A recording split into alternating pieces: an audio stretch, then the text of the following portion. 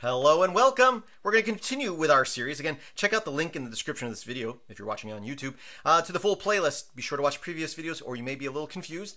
But we're going through writing Zscript, which is for writing scripts for Doom to mod Doom. Again, all you need is a text editor. You don't need anything else. You don't need any special tools, just a text editor. And today we are going to modify what weapons you start with when the game starts. Again, go to gitlab.com/MetalX1000. You can find my code, my examples there. There should be a link again in the description of the video. Let's go to examples here. Today we're going to be looking at the start weapon. That's right. So we have 3 files in there. So you can go into that, you can download that. You can see I just created this earlier today. And I am in that directory right here. We have 3 files, so I can show you that this file is our Zscript file, which is going to load all our other script files. I'm telling it what version of Zscript we're using. And we're going to include this next file. This next file is, oops. Again, I'm using Vim as my text editor, actually NeoVim. Use whatever text editor you prefer. But here, you can see I have notes up here. I try to put notes. Click on that. This is actually straight from the ZDoom wiki. And so I'm just copying that. But I'm showing you how it works. So, because you may not know exactly where to put this and how it all works. So we're saying starting items handler. That's what we're calling it. We're creating this class, basically this function that we're calling that.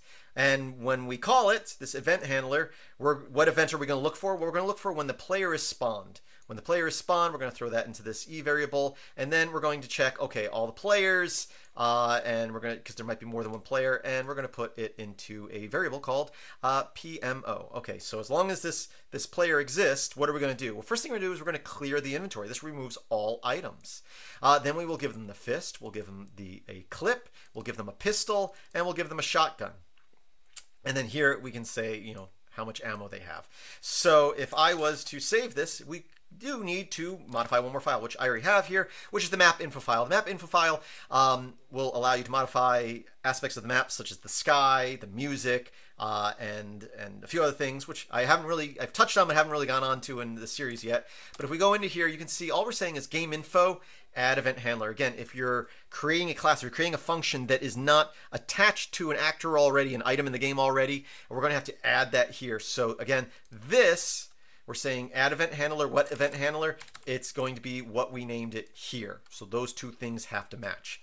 If we do that, and then we tell gzdoom to load a file, again, we're going to be looking at our current directory here. We're loading up Doom 2 and warping to the first map. Right away, you can see I've got the shotgun, I've got the pistol, and I've got my fist. And if I go back to the shotgun here, I have 8.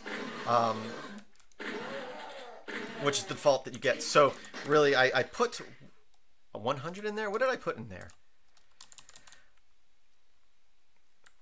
This is confusing because I put, oh, give us 1 pistol, 1 fist, and 50 clips. This is the number you get, but I put 100 shotguns. That's wrong. So let's go ahead and fix that. So if I just copy this and I change this, I believe the ammo is called shell. Yeah, just shell. And we will say 50. I think we will now start with 50 shells, although it might be 58, although we have a max of 50. Anyway, there, now we have 50 shells. So before I was saying, give the player 50 shotguns, which doesn't make any sense. Now, to be clear, you could start with any weapons you want. If I go in here and I was to remove this and this, you can also have the player start with all the weapons and no ammo. If you want, you can say, oh, you've already got all the weapons. Just go find the ammo. Kind of like back in the day, if you ever played the X-Men conversion, or the X-Men conversion of the original Quake, you actually had an arm that morphed into different weapons. So you never actually picked up weapons, you just picked up ammo. Theoretically, you could do that. But look, I got the shotgun. If I hit 1, I got the fist here. But if I hit 2, I don't have the pistol. So we started off with just the shotgun and fist. But even more so, you can go, hey, what if we do this? Just delete all of this. Now that we do that, you don't even have your own fist. You can't even punch something. And there's no way to pick up a fist. So look, yeah, see, I can hit 1, 2, 0, whatever. I don't have anything until I go pick up something. So you can get rid of the fist if you want doing that. And of course, as noted up here, and this note is directly from the website, the one problem with doing this is this current way that we're doing this, and there's other ways to do it, but this is doing it every time a player spawns on every level. So basically, especially since we're doing this clear inventory, every time you get to a new level, it's going to reset all this, which could be useful. You could also put a check in here to see what level you're at. So maybe you want to have a level where you start off, where you lose all your weapons and you start off with nothing, or maybe just your fist. You know, it makes me think of, I mean, it happens in Doom, right? You finish episode 1 and then you start the next episode again with just the pistol. But you could also start with no weapons, which makes me think of like the third-ish level of Duke Nukem 3D. They capture you and throw you in the electric chair, and you start that level with no weapons other than your fists and kicking. So yeah, play around with that.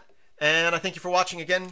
All my examples are up on my GitLab page. There's a link in the description of this video. Also check out my website, filmsbychris.com, where there is you can search through all my videos, but there's also a support section. I have been doing videos for like 15 years now, all on open source and mostly programming. I've done stuff on Doom in the past. You know, making maps with Eureka was what I used in the past, although I'm looking into learning more about other map editors, more modern map editors.